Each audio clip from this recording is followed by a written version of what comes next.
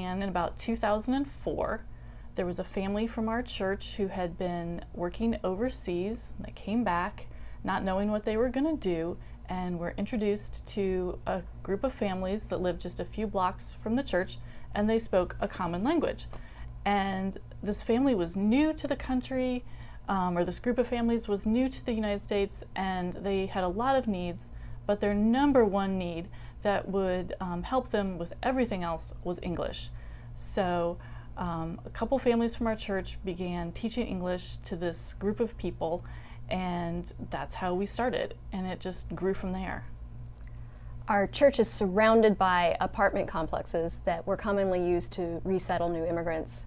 So it took off rapidly, peaking at around 200 adults and 125 kids registering for a given year.